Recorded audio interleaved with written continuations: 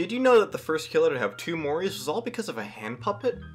We all know Twins is the actual first killer to have two moris. One where Charlotte simply slashes at the survivor, and another where she slashes at the survivor and then sicks Victor on them, letting him finish the job. But that might not be all that true. Ashley J. Williams was added to Dead by Daylight on April 2nd of 2019. With his introduction came a cosmetic, Ashy Slashy, a replacement for Ash's robot hand. There was one issue with this, however.